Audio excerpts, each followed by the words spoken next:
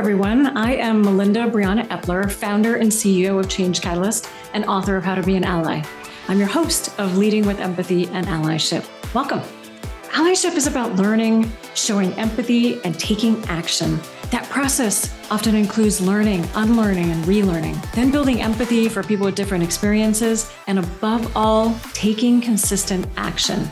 So each week we'll learn from somebody new. Please be open to new ways of thinking and understanding. You can learn more about my work and sign up to join us for a live recording at ally.cc. Let's get started.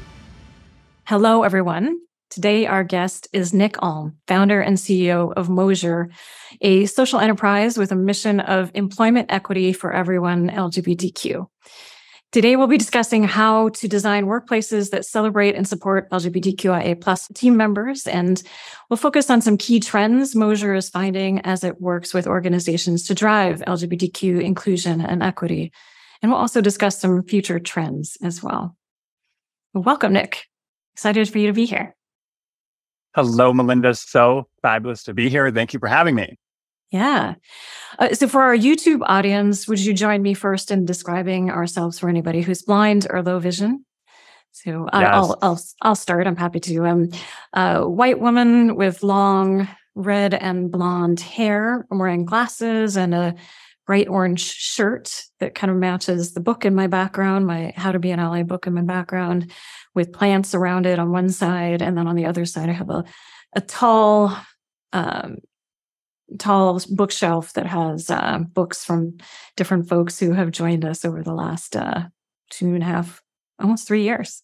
Cool. My name is Nick Alm. I use they, them pronouns. I have lime green hair and kind of a bit of a mullet that I'm trying to grow out. It's at my shoulders right now, but we're trying to take it further. I've got a suit on right now. I've got my navy turtleneck, navy checkered suit. You can't see this right now, but I'm 6'3" in real life and 6'7" if I've got my heels on. I could check the white box if I'm asked about my race. Got some nail polish on, a black red nail polish. And I think those are the big things. Awesome. Thank you. And also today we're joined by our ASL interpreters, Andrea and Haley, from our incredible partners at Interpreter Now. And you can learn more about them at interpreter-now.com. So Nick, let's talk about your story first. Where did you grow up and what was your path to the work that you do now? Yeah. So I grew up in Stillwater, Minnesota, the birthplace of Minnesota. That was where all the lumberjacks lived and did their thing way back in the 1800s and the logging and all the things. Not super important to my story. But I was one of two openly queer kids in a class of about 700 people in Stillwater, Minnesota. And throughout this conversation today, I'm going to use the word queer. That's my preference. I understand that folks from different generations might not feel so hot about that word, and we can talk about that. LGBTQ or LGBTQ plus is a really acceptable acronym also that I might use interchangeably. One of two queer kids in Stillwater, Minnesota. I thought making it to college was going to be this liberatory, celebratory experience, right? Mm-hmm. I wanted to be a music teacher, but I was the oldest in my family, right? I was newly out. I came out at 17. I was the first in my family to go to college. I had to do something notable and something important. So I went to business school, right?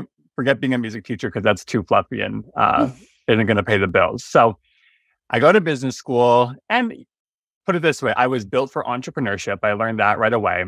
But what I realized is that there was a very strong message that the more you could act white, the more you could act straight, the more you could act like a man, the more you could essentially tone yourself down, the better chances you would have of making it to the top in the business world. And that was really frustrating for me because, again, I'm a gender nonconforming person. I'm wearing makeup and nail polish and all these things into my interviews. And people, these corporate recruiters from Fortune 500 companies, they really had no idea what to do with me. And one of my early inspirations, or one of the first moments I realized, oh, this is a big problem and a problem that I want to solve, is when I would just simply ask recruiters, what is it like to be LGBTQ at your organization? I thought that was a totally appropriate question. And I wasn't met with intense homophobia or transphobia, but what I was met with was a lot of deer in the headlights type of looks, a lot of shocked people who really, right, like they're like, wait, what did you just say? And you could tell in their repertoire, they had never been coached on this. This was in like 2014. So I thought we were for sure, there. Right. But we weren't. And so me and a few other folks who were also frustrated with the overall culture and environment, we decided to start an LGBT organization, the first student group that had ever existed in the business school at the University of Minnesota.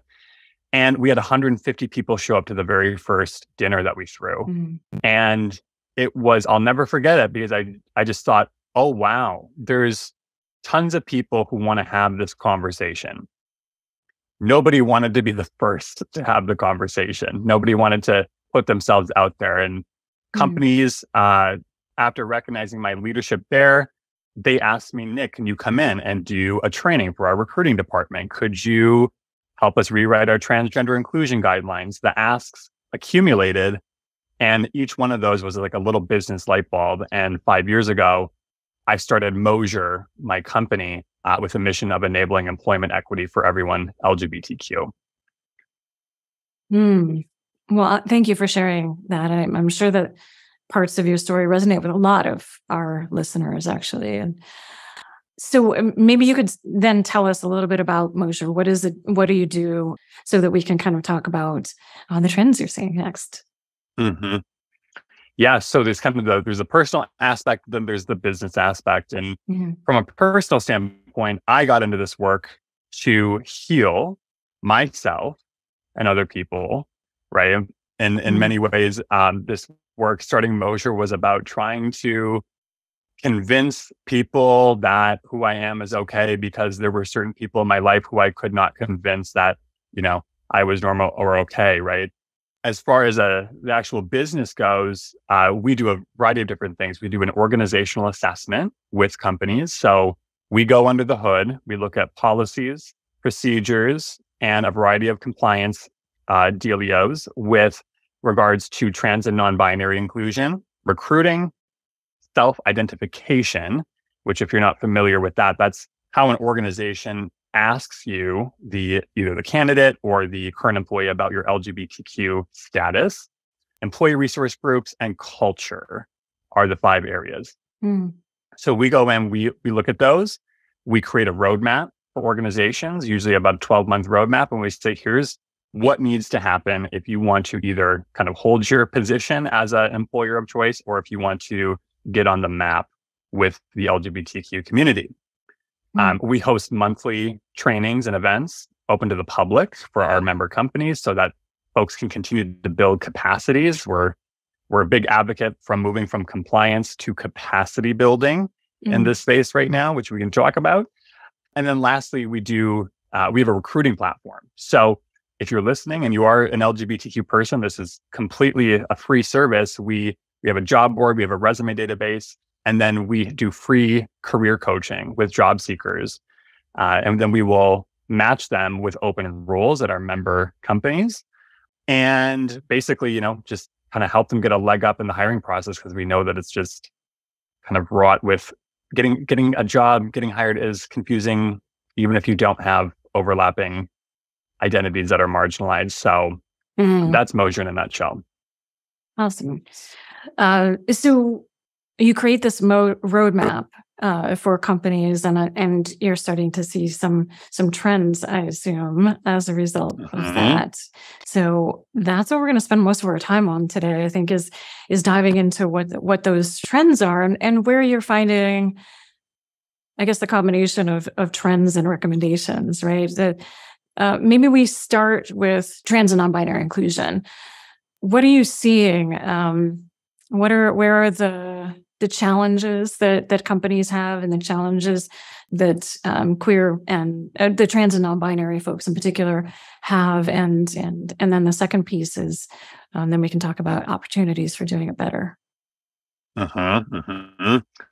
Yeah, so I would say up until now, when people think of trans inclusion in the workplace, the first initiative that would come to mind would be transgender inclusion guidelines or gender transition guidelines or playbooks. They go by a few different names. Part of that reason is the Human Rights Campaign very smartly asks for that in their corporate equality index. But here's the deal. Usually what has to happen at most companies is for those guidelines to get created, a trans person or a non-binary person has to come forward and announce to everybody, hey, I am looking to transition. How do I do so? What are the medical benefits? Can I get any sort of leave? Are there medical providers in my geography where my office is where I can, get support? These brave individuals have to kind of shatter every rainbow ceiling there is for companies to realize, oh, we should publish these. When we actually do get around to writing those guidelines, though, what we end up with most of the time is a very rigid document. And I get it because human resources, right? There's a lot of box checking that we have to do. There's legal and compliance things to worry about. But these guidelines, what they do is essentially the insinuation is this, they say this is the one way to transition and you must transition this way. And then only by transitioning this way will you not be seen as inconveniencing the larger organization. And if you fall outside of these guidelines, well, then kind of you're on your own. Because in many cases, even after those guidelines are created, the folks in HR who need to be fielding questions about them, oftentimes they have not been given those that training and development on trans inclusion or the sensitivities around that. So that's the big thing. The other quick thing I'll say that I'm seeing a lot, this is kind of my recommendation moving forward, and what I'm seeing as a problem and an opportunity is the normalization of pronoun use at organizations. I'm happy to report that from what I can see, there's a lot of momentum around this. And I think in part because it's a very tactical and simple step in many ways to just add pronouns to your email signature, to your Zoom signature, add it to an employee directory. But what I'm seeing is that pronouns are the most efficient tool we have to open the conversation about gender identity and gender expression at work. Why would somebody use they, them pronouns? Well, they might identify as non-binary. Well, what is non-binary? It opens up a whole bunch of other conversations. And a couple of years ago, I might have come on this podcast and said something like, I don't know if it's going to stick around, if the pronoun thing is really if it's going to be more of a niche thing that only certain folks take seriously, or if it's going to be this, broadly mass adopted initiative. And it has shown, I've seen that this is something that is here to stay, not a superfluous DEI initiative at all. So those would be the two things I would pull out right away. Yeah. Speaking of pronouns, I'm seeing that too. We're definitely more and more people are. It was, a couple of years ago, I think, more the activists, the advocates, the DEI folks, sometimes folks in HR who were really focused on diversity, equity, and inclusion, but it's mostly the people doing it every day, and the trans folks that were out and felt safe to do so, the non-binary folks that felt safe to do so. And now it's definitely, I'm seeing a shift, which is great. And I think the shift will continue. I want to share a little story that I do inclusive leadership coaching. And one of my coaching clients, who's an executive, he decided to discuss using pronouns regularly with the leadership team. And he prepared a little talk, and he talked about why, and he asked everybody to put their pronouns in the Zoom signatures and in their emails. And he thought it was just a simple thing that he could do as an ally. And after a discussion, he had to field some questions. The whole leadership team decided to adopt the practice and showed up at the next all hands, all with their pronouns in their names, in Zoom. And someone noted it in the call, and they talked a little bit about why. And then at the next all hands, about 75% of the companies put their pronouns in their Zoom signature. And then the next all hands, it was even greater. So, it doesn't take much. That started with a conversation and just a couple more conversations, and suddenly it was adopted. And the a lead from the LGBTQIA plus ERG said afterwards, came back to that executive and told him how important that was to them, that increased psychological safety and belonging. Just that act, that the very simple act, can create quite a bit of change. And it does, as you mentioned, there's more to it. There's a conversation around why. There's a conversation about that sometimes is important to have. And you start to create that space for the conversation by simply taking that one step.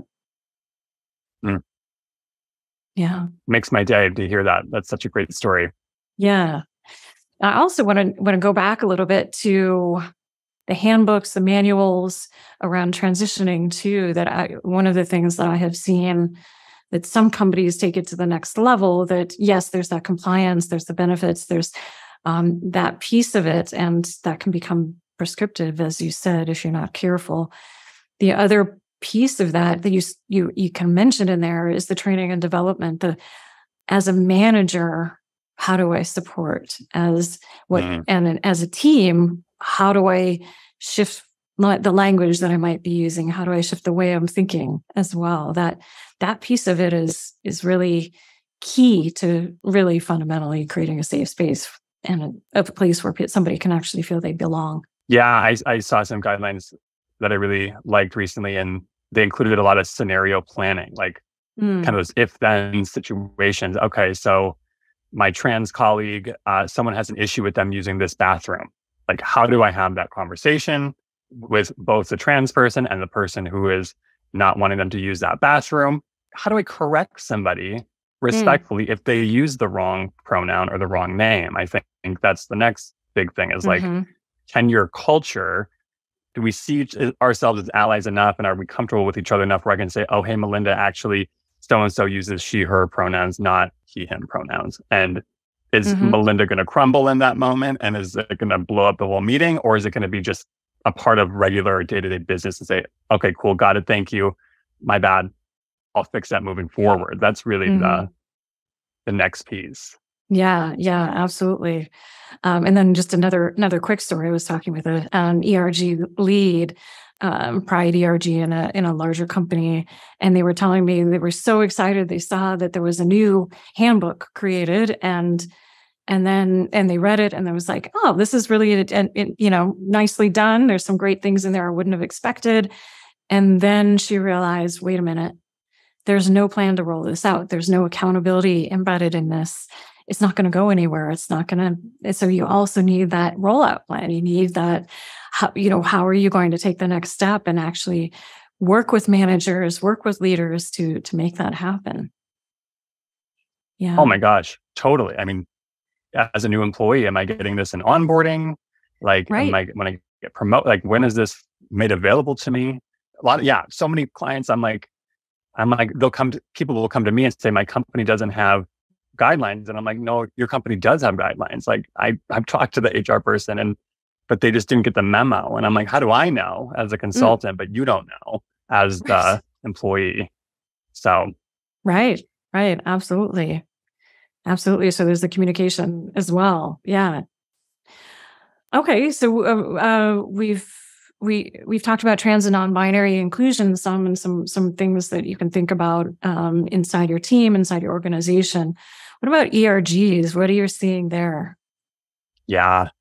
So the big thing I'm seeing is ERG burnout. ERG,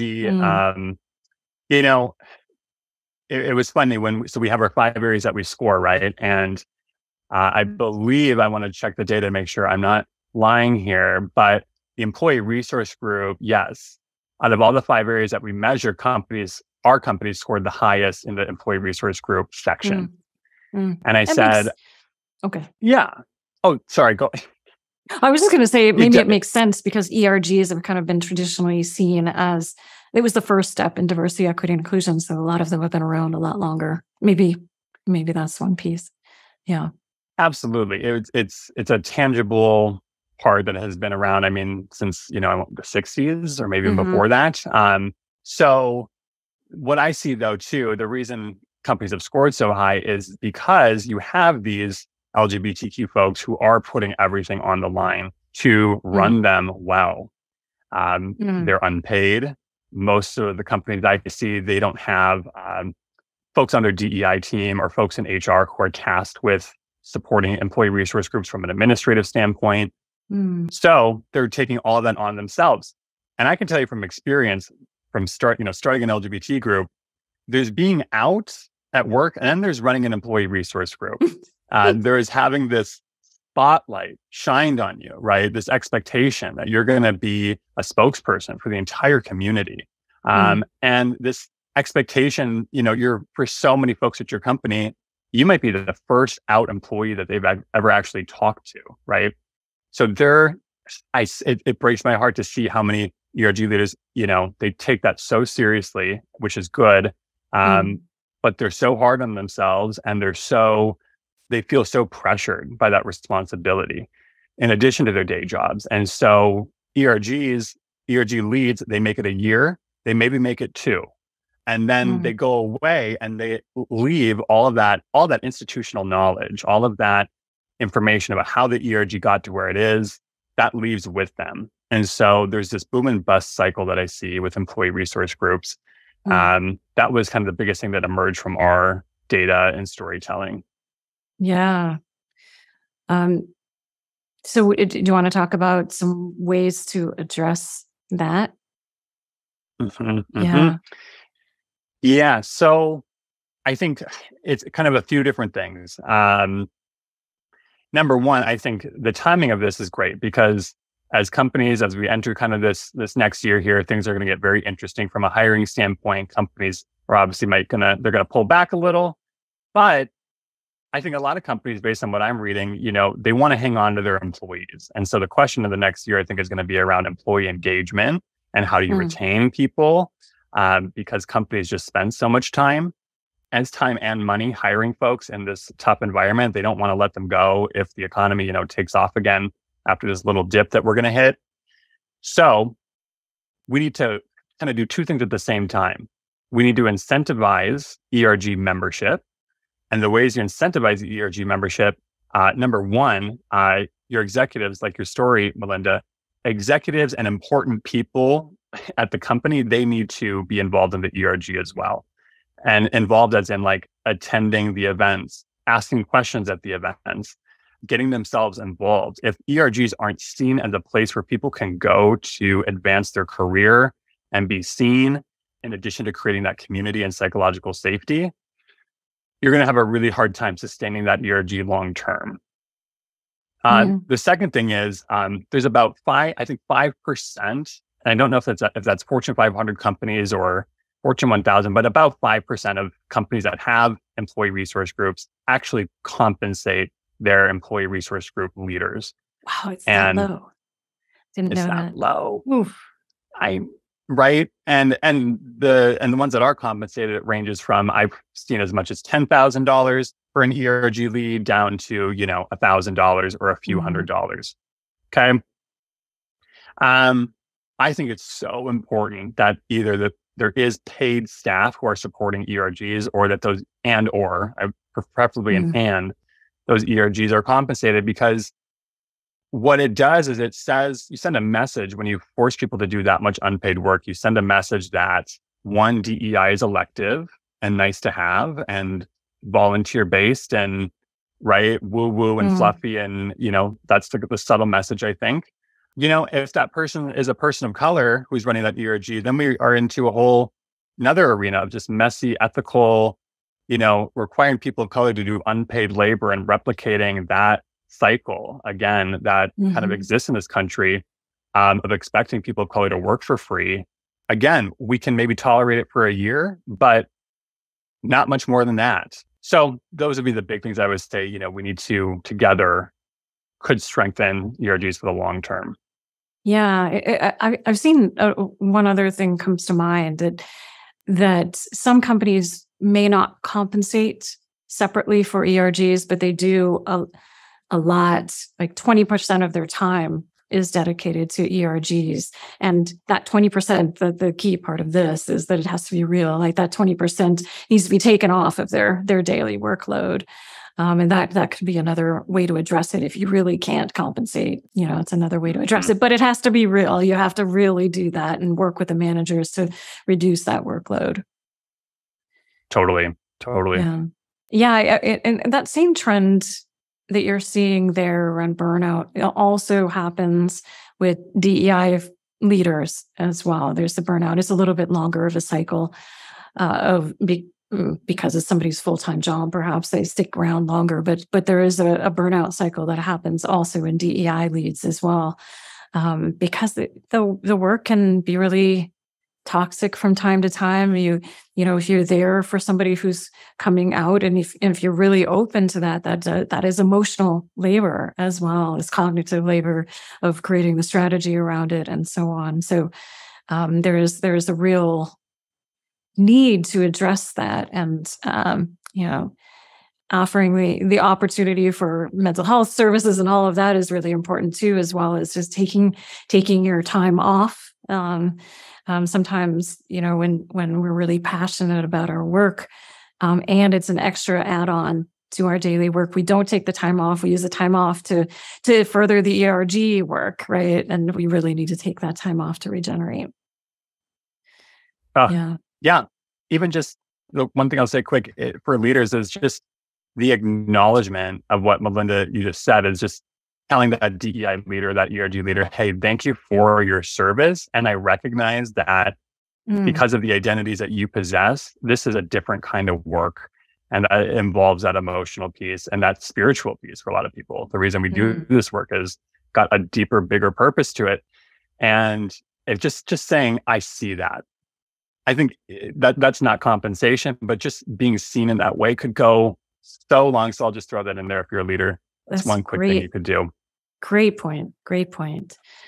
And one thing I just want to let our listeners and watchers know is we talked about ERG specifically for LGBTQIA plus folks in episode 89 as well. So if this is something you're interested, go have a listen or watch to creating psychologically safe workplaces for LGBTQIA plus folks. All right. So maybe we jump into recruiting. I know that is something that a lot of companies have focused on. You focus on ERGs, then you focus on recruiting, and then eventually we get to culture in most organizations. So let's talk about recruiting next. Obviously, it's important for a lot of diversity, equity, and inclusion initiatives. What are you finding? So, Melinda, I am totally shocked that we've gone all this time and there's no data that I can cite here, but I know it's in the single digits percentage-wise in terms of the companies that actually track the number of LGBTQ applicants that are coming to their job openings. And part of this reason is the self-ID conversation. I'm kind of blending two here, but the self-identification conversation has largely focused on current employees' internal HR system. And of the 1,200 companies that take the Human Rights Campaign Corporate Equality Index, I think about 46% of those companies have an internal self-ID method. So we're not even halfway there on current employees. But I always tell, when people pay me, right, to come in and help them attract more LGBT folks to their organization, I'm like, how are we actually going to measure that? You're spending all this money on career fairs, student group partnerships, sponsorships. Is that providing any sort of real lift in the number of employees? And where in the process from, interviewing to onboarding are folks not making it, right? Because I talk to candidates all the time who, an LGBT person of color, for example, who does really great in the phone screen, but when a video call or an in-person call comes up in round 2 or round 3, and someone realizes that they're not white, the tone changes.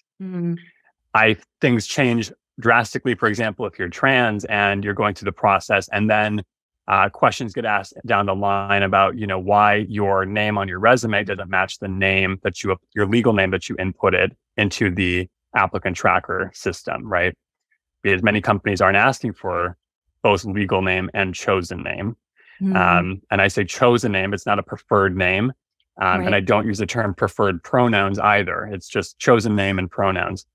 So recruiting is not set up to take this conversation seriously. A lot of companies are just spending money in order to feel good that they are maybe getting some LGBT eyeballs on their positions. So we need to have self-ID in recruiting. Goldman Sachs, there's a Fortune article. If you Google, they've done it. And there's a great case study online. I'm telling my clients that if the Equality Act were to pass, which has passed the House now, I believe twice, if we could get that done, companies over 100 employees are going to be required to ask sexual orientation and gender identity and report that to the federal government.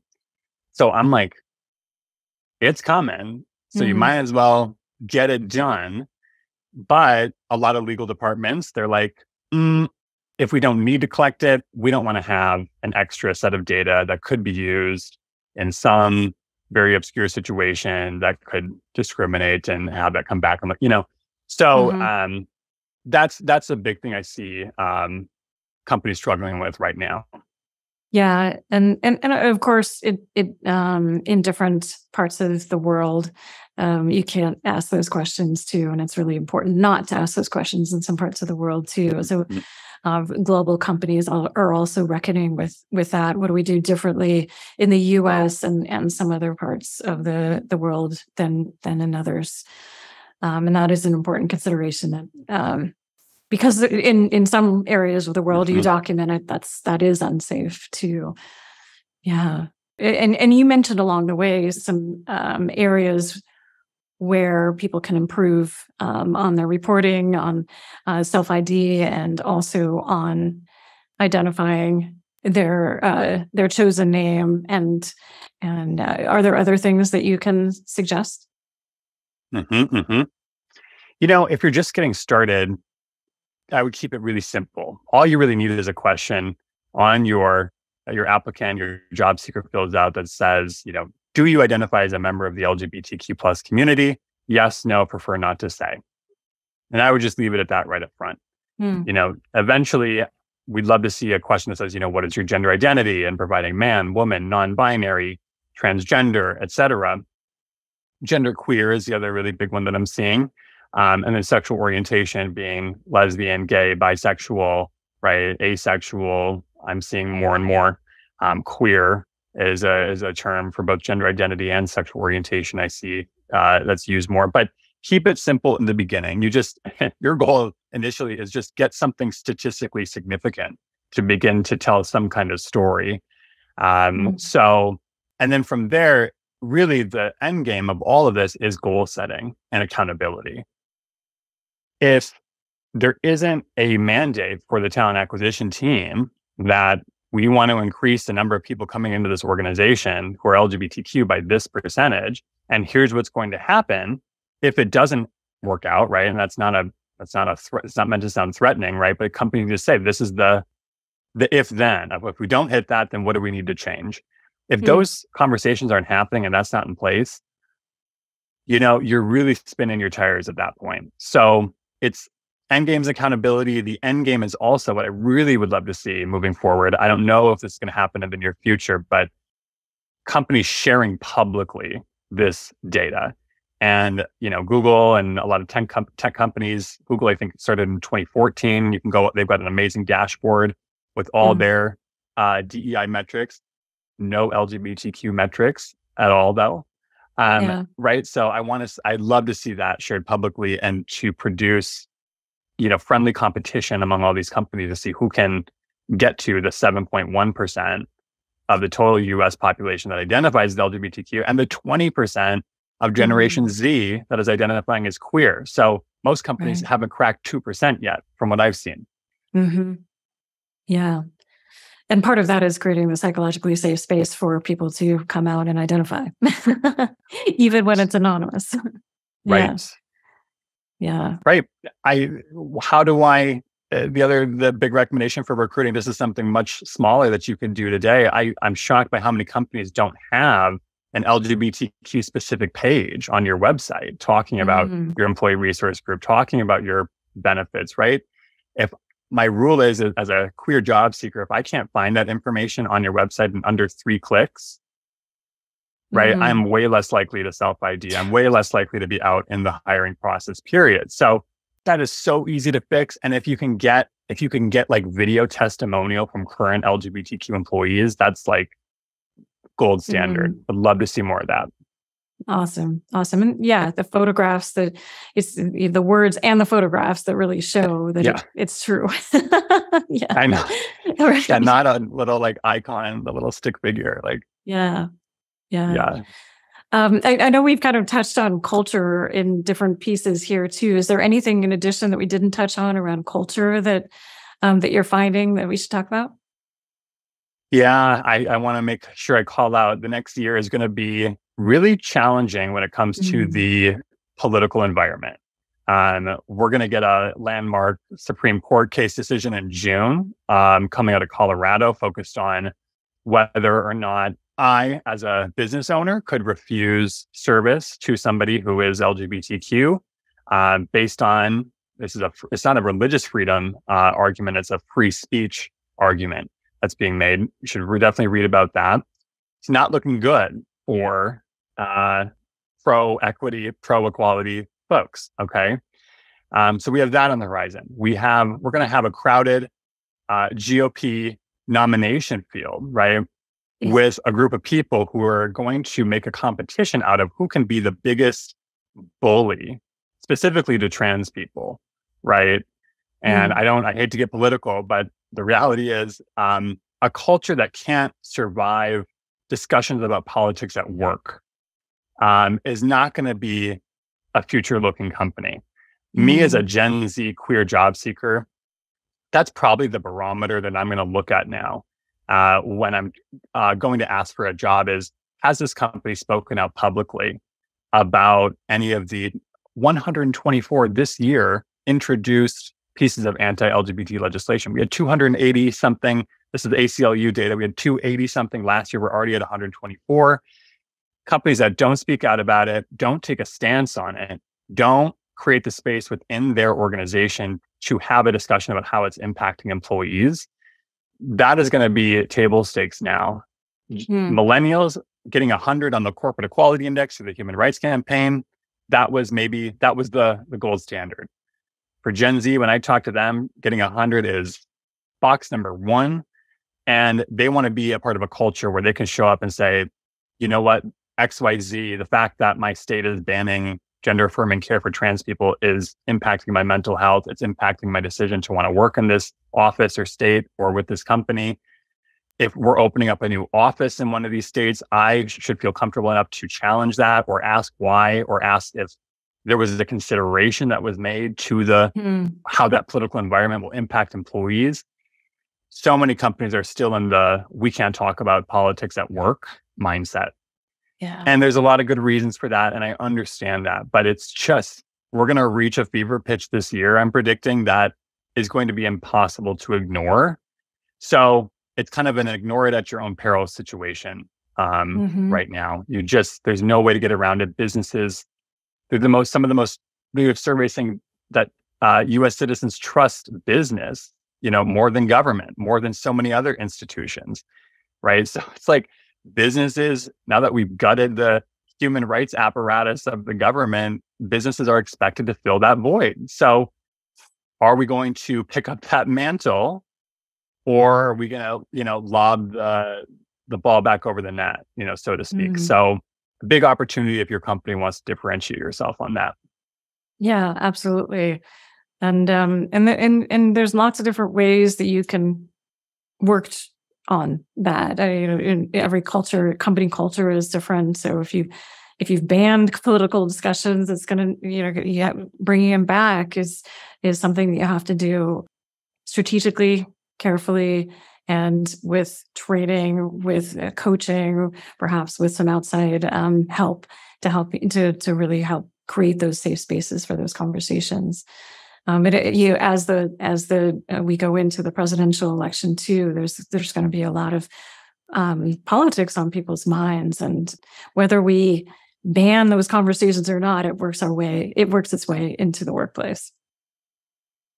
That is totally the point I always make. Is like, you either do it and have some control over it, or you allow this to potentially go sideways, or have people duke it out on social media, or you would much rather, as a company, from a risk management standpoint, I think, get out ahead of it, create the safe space. You don't need to have all 10,000 people on one call for the first discussion, but Right. it can just be a few small listening sessions to get it going and start to, start small, but you got to do it. Yeah. Yeah.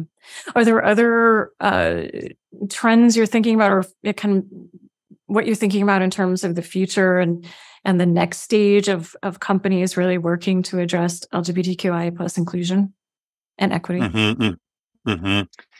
Yeah, some other things I would say. I think we're getting to an interesting point in DEI in general, where the box checking days are kind of over because so many companies have checked all the boxes as it relates to having the right policies, having the right benefits, et cetera. The next phase is going to be much more time consuming and much more expensive. And I'll use the pronoun thing, for example, because we kind of touched on it already. You're right. It's one thing to get an employee directory set up where everybody can self-ID their pronouns. It's a completely different situation where you have everybody on a team meeting. When they start the call, they say, "Hi, I'm Nick, and my pronouns are they and them." Getting everybody to that point is going to require much more education, much more capacity building. Transgender and non-binary issues in general, right? I think we're at a point where everyone's just kind of going along with it because it feels like this is what we're supposed to say. And you've got a lot of people who are reading off a script when it comes to these issues. And many people are still visibly uncomfortable, talking to trans and non-binary people. Recruiters in these interviews, visibly uncomfortable. Visibly, I can read the energy right off of you if it's obvious that you haven't interacted with LGBTQ people much. That doesn't make you a bad person. But that is the next thing we have to think about is how do we give folks more exposure? How do we get folks to a point where they have enough working knowledge to start to solve these issues on their own without me, the consultant, coming in to say, do this, not that. I would love to start more of those conversations around, like in my trainings, people are always like, people want binary answers to everything. Nick, how do I deal with this person who doesn't want me to use the bathroom? Like, tell me the right answer. And I'm like, folks, like non-binary thinking is the future. I can't tell you that there's one way to do any of this, right? I'm a big believer in non-binary thinking. I'm a big believer in breaking down this us versus them mentality.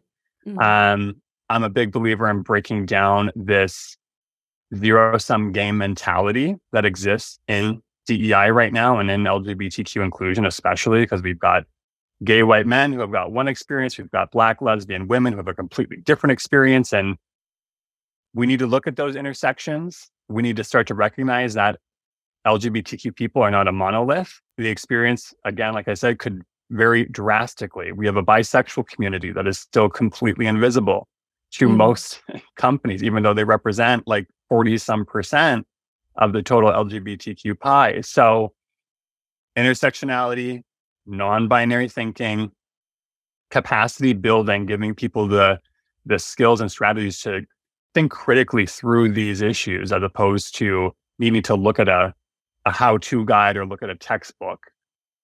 That's the future for LGBTQ inclusion. Yeah, all of those super important. Thank you for that. And I was thinking about the more exposure and that a lot of the workshops that I lead, the leadership workshops that I lead, even when I come in and do a keynote at a company, I'm often the first person that's talking about diversity, equity, and inclusion in the company, which blows my mind in and of itself for 2023. And glad we're doing it. And a lot of the folks that I'm working with have never had exposure. Like you said, that we grow up, and some of my coaching clients too, they've grown up in white, middle to upper class suburbs and gone to schools that were mostly people exactly like them. And they just haven't had that exposure. They don't know what they don't know either. And so, that work is really important. Breaking down of the fear of knowing, of learning, is a piece of it, and creating that space for people to learn. And I think a lot of it A lot of it can be through ERGs where, open up some of your events to allies, to people that want to, and not even to allies, some people are just kind of at the observer stage. They're not ready to take action yet. So open it up to the whole company, and have those conversations where people really get a chance to learn somebody's unique experiences in a way that they never would have otherwise had that exposure. Yeah, that and then the empathy building conversations too. I see how quickly people can change when they just are in a room with somebody that they've never, somebody from an identity that they've never really talked with before, and they start to have a conversation about identity and what they care about, what they don't care about, and all of that stuff. And so quickly you can build a relationship with somebody that you would never have in another situation. And that too, those kind of impromptu conversations, those conversations to really get to know each other one-on-one can be really powerful too. Yeah, I just went down a rabbit hole on rotational programs for like internships and how they can, moving interns around, or really this entry-level employees or any group of employees, moving them around to different managers and giving managers access and exposure to different, oftentimes those entry-level people are the most diverse. We're all diverse, but you know what I mean by that, racially diverse, et cetera. I mean, looking for the opportunity, like just there's small ways to just increase exposure, and exposure really is, I think, the most powerful tool to just like breaking down that us versus them and that internalized unconscious fear or bias. Fantastic. So I have two questions left. They're both quick ones. Well, the second one is quick. The first one may not be. This show and this work we do is about getting people to, giving people things to think about, ways to take action. And so I wanted to ask you, what action would you like somebody to take after listening or watching this episode with us? Yeah, great question. I would, if I were you, I would look at what is your state legislature doing right now, positive or negative, right? I'm in Minnesota, where we have a Democratic-controlled House, Senate, and governor. And we're going to hopefully be doing some great things around banning conversion therapy, and some other things, expanding access to trans-affirming healthcare. Look at what your state's doing. Become familiar with that conversation. It's the best barometer you have for the kind of undercurrent of how people feel in your locality about LGBTQ people. Those are the attitudes and things that are going to be seeping into your workplace. Those are the things that your LGBTQ employees are certainly watching. So, even if you can be that manager, that person who says to an LGBTQ colleague, hey, hope you're doing all right. I'm really, frustrated by what's happening, right? Bring it up before they even have to talk about it. Seeing them in that moment, those are small things you can do right now that can have an impact. And we got to be alert, because there are people who are homophobic and transphobic, and I don't just say conservative people, because it's liberal people too. We're finding all these kind of creative ways to erase specifically trans people from public life. I mean, that is really the campaign that's happening. So stay alert and stay woke about that. Awesome. Yeah. So last question, because we're running out of time, is where can people learn more about your work? Yes. So my company's name is Mossier. That's M as in Mary, OSSIER.com. You can go there, and the right side, you can sign up. Again, all of our job seeker resources and opportunities are completely free. We have individual memberships, right? We have public events that we do. Those will be starting up again this year. Those public events range from, we've done trans-inclusive healthcare benefits. We've done a self-ID talk. We did a burnout session for ERG leaders. And every month is kind of we try to keep folks on the cutting edge of the conversation. Our blog is really helpful too. So we've got free resources there on pronouns. If you're an LGBTQ person and you want to know what kind of questions you can ask in an interview, we've got a guide for that, among other things. That's totally available. And then the subscribe button is towards the bottom of the website. We send out monthly best practices and tips, and would love to see you at a Mossier engagement here in the near future. Awesome. And we will put that link in our show notes at ally.cc. And we'll also include a couple of other episodes if you want to go deeper into some. I mentioned episode 89, also episode 84 on the radical act of choosing common ground to create change. I think, for those folks who are looking to create those internal conversations, that might be a good one to look at, to finding common ground when we can feel so polarized right now. So thank you, Nick, so much for this conversation. Thanks, Melinda, for having me. Super fun. Yeah, absolutely. And thank you all for listening or watching, and see you next week, everyone. We'll share resources and a transcript from this discussion at ally.cc. And please make sure to subscribe to our channel and rate this show. It makes a difference for us. Thank you for being part of our community. And remember, the more we take action, the more we grow as humans and as leaders, and the more we transform our communities. So what action will you take today? Let us know your actions by emailing podcast@changecatalyst.co or reaching out on social media. And Leading with Empathy and Allyship is a show by Change Catalyst where we build inclusive innovation through training, consulting, and events. You can learn more about us at changecatalyst.co. So let's keep building allyship across our communities and around the world. Thank you for listening.